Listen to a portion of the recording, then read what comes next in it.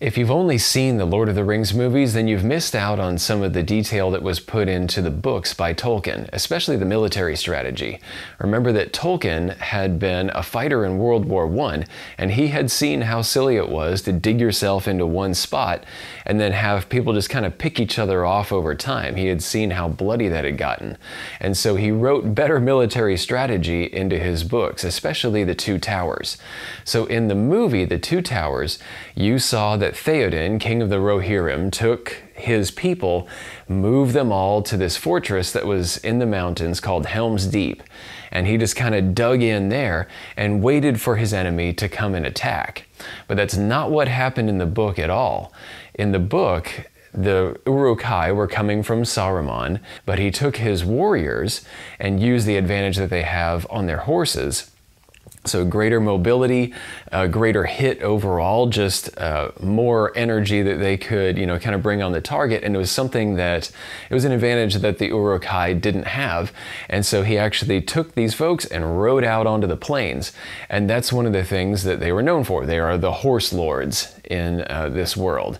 And so, yeah, he used this advantage to take out as many of these guys as possible until he realized that he was dealing with an overwhelming force and he had to take his folks and retreat everybody back into Helm's Deep. This is a military doctrine called forward defense. So we're going to talk about some of the weapons that I have here in my house and some of the ways that I think about them. As we've gone through this 6mm arc series, this has been in my mind the whole time. So we're going to get down to this really important stuff only here at the very end. Now, if I wanted to defend my castle, if I wanted to defend where I am right now, be able to defend, within the boundaries of my house, there are a couple really good options that I have. I can reach for a pistol, something that's going to be very maneuverable. It's going to be less punch than some of the other things that I have. So what I might reach for instead is this little guy right here. The AR pistol is just brilliant, I think, for these kind of close quarters. It's something that can be held very tightly to the body.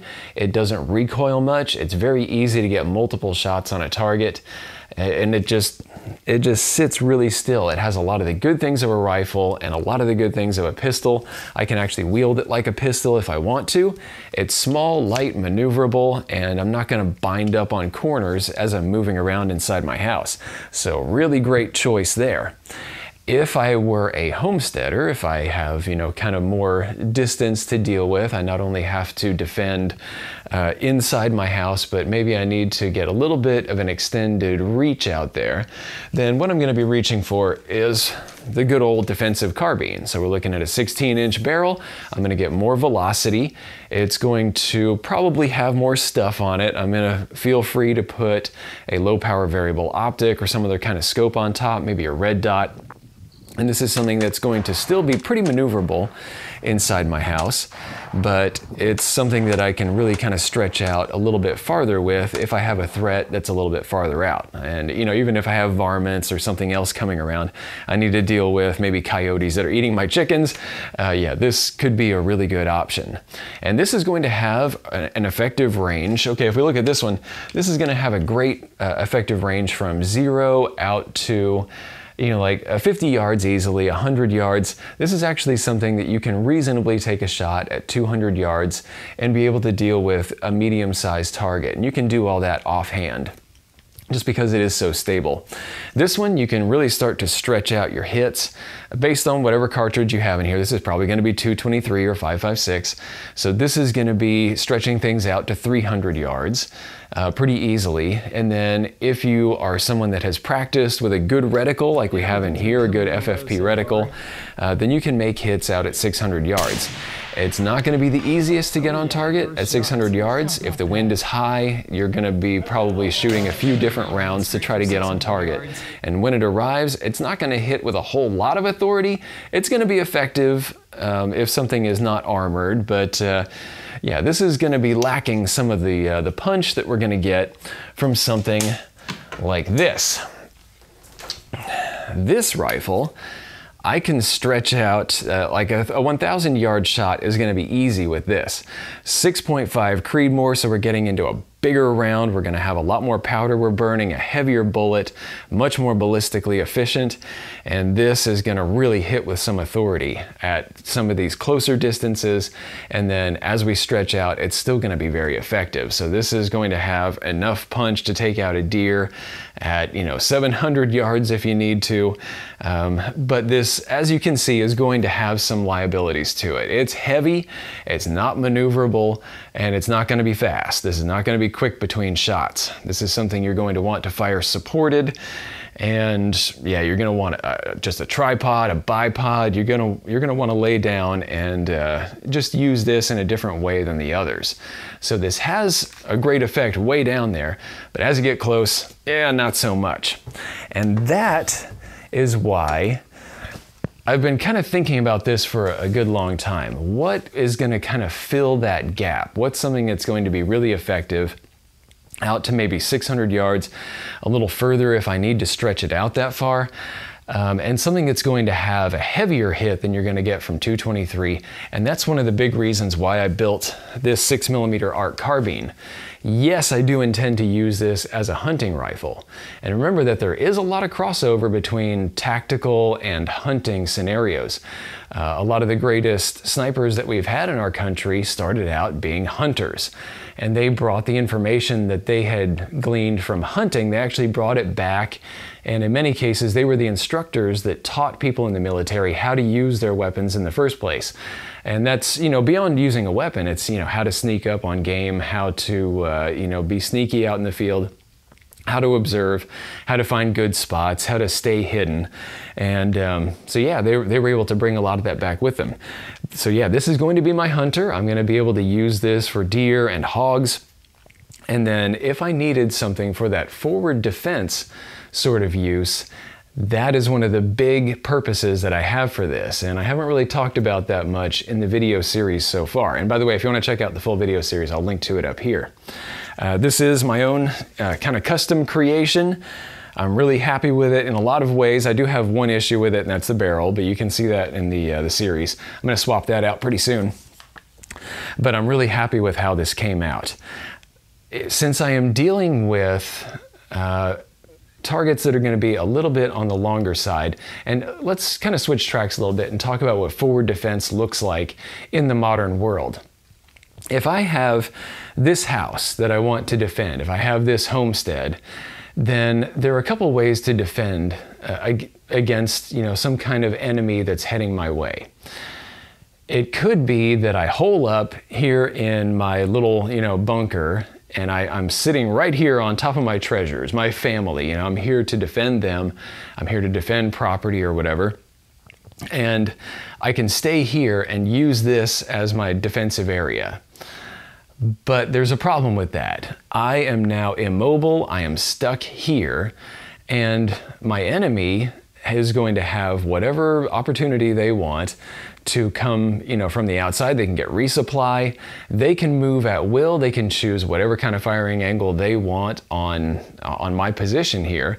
And I'm kind of helpless. Yes, I do have the advantage of knowing my terrain, and maybe I have some things figured out beforehand, but I think it's a pretty bad idea to be dealing with a known threat, a credible known threat, right here. If I know where this threat is coming from, then I can actually ride out, like the Rohirrim, I can go out and meet them where they are. I can use something that is mobile, something that is effective, something that has a longer reach and a heavier punch than the average carbine is going to get you. Yes, this is going to be something that would be very effective. A lot of us think of this as a defense of homeland, not just defense of castle, but defense of homeland kind of weapon. And this would be very effective in a lot of situations, but this is going to be effective in more, especially if I can keep the weight down to roughly the same kind of weight that we have with this carbine. And currently that's the problem with this one, but I'm going to fix that. So if I have a pretty good idea of an invading force that's on its way, and I have a pretty good idea of its direction, maybe its timing, I can go wait in an area that's more of a choke point, a place that I can control, rather than someplace like here that I really can't, where I have 360 degrees of I don't know what's going on. It might be better to go out and find a spot that's more under my control. So let's see how this weapon is going to be effective for that kind of situation. First off, this is going to be something that is going to have that heavier hit. 6mm arc is going to have quite a bit more energy on target. It's going to have more ballistically efficient projectiles than you're going to get with 223 Remington 5.56. There are some good ones for that if you load up some of your heavier bullets, but overall this is still quite a bit better. Those are going to be moving out very quickly, and in fact, since there is such a flexible range of projectiles that you can get in this, you could have some really light, fast-moving bullets that are really good at defeating body armor at closer distances, and then some of the longer, more ballistically efficient projectiles you can use at long distance are going to have enhanced barrier penetration as well, just because of their greater mass. So they will be able to get through, you know, plywood and other things if you have an enemy that's trying to hide behind something that is concealment and not cover.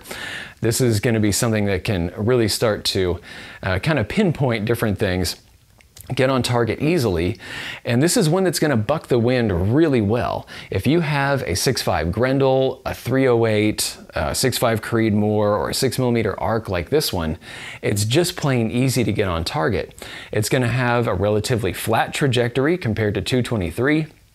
It's just going to fly through the air more easily. You don't have to hold over as much. Your range is not going to be so tricky that, you know, it's difficult to get on target. And as the wind is picking up especially, this one is going to fight it very well, and you don't have to hold off all that much in order to make a proper hit. When it comes time to take those tricky shots, the reticle that I have in here and the way that this is set up overall is really going to do a great job. If I use a rangefinder or the ranging part of the reticle in here to figure out how far away my target is, then I can just hold off or hold over using the reticle very quickly, and I don't even have to touch the turrets. I can just keep my face inside the scope, I can keep my hand on the rifle, no messing around. This can be extremely quick on targets that are at multiple distances, that are at speed. You can have moving targets, you can have all kinds of things, and this is going to be something that gets on target relatively easily compared to that 223. Some other elements that will help to give me that edge. You can see that I've got a sling attached, so it's going to be able to take up some weight if I want to get mobile and take off really quickly, move to a new spot. I'm going to have a detachable bipod up on this end so that I don't have all that weight hanging off the end, especially since I will have a weight up here that's going to be one of the best weights that I can add. I'm going to put a suppressor on. It's over here in the case, and yeah, this quiets this rifle down a whole lot. And what this does is it helps to mask my position. This is something that I've actually been able to test out prairie dog shooting. If I have just an open rifle, it's going to make a great big pop. The animals are going to be much more spooked, and they're going to go down more easily, especially as they are close to my area of operation. The closer they are to my rifle, the more quickly they're going to take off. And so if I have a can on here, yes, the animals hear the bullets going overhead, and they might even see their buddies exploding, but they are not going to really know what's going on. They don't know where the threat is coming from, and in a lot of cases, they just kind of keep walking around and doing their thing.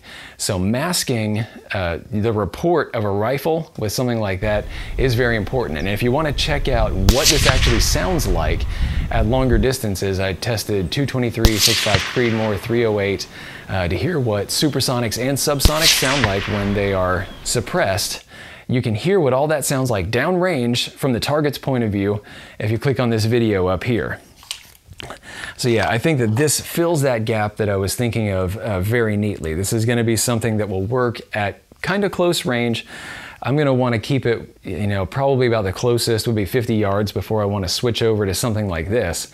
But then as those distances increase, this is going to be a monster. I'll be able to take shots out to 1,000 yards with this if I've done my work. And I'm going to get out and practice with this to make sure that I know my ballistics, and we'll see how that goes. What I've described today is not new. This is a designated marksman's rifle. You've heard this before. This is something that's designed to fill that gap between the kind of shorter distance carbines and the long distance sniper rifles. And it should be something that can get very precisely on target, especially at medium ranges, and deal with those threats that are just kind of falling in the gaps. Since this is in 6mm arc, this is going to be lighter weight. It's just going to be easier to carry around, especially in the ammunition department, than .308 or 6.5 Creedmoor. And so I think you really should take a close look at 6.5 Grendel or 6mm arc like this one. And there are a couple others that can kind of fill in those gaps. But those two I think are my favorite for this kind of purpose. Now naturally in Western countries like the USA, Canada, Great Britain, Australia, or New Zealand, we have no need for a weapon like this unless we have certain kinds of hunting we want to do, like hog hunting.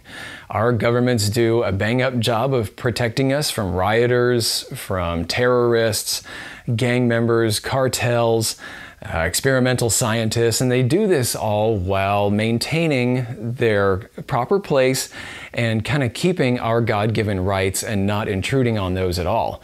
But if any of that were to change, I think it's going to be really handy to have a DMR around. Thanks a lot, you guys. I'll see you in the next video. Make sure that you like, share, subscribe, hit that notification bell.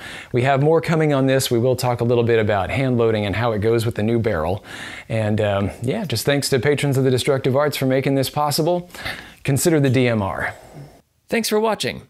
If you liked this video, be sure to like, share, and most importantly, subscribe. Even if you didn't like this particular content, go ahead and subscribe. There's probably something coming that's more up your alley.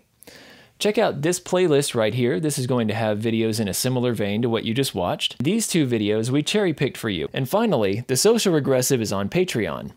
So you can become a patron of the Destructive Arts and earn some goodies while helping us to provide high-quality videos just by kicking us a few bucks a month. Thanks a bunch for your patronage.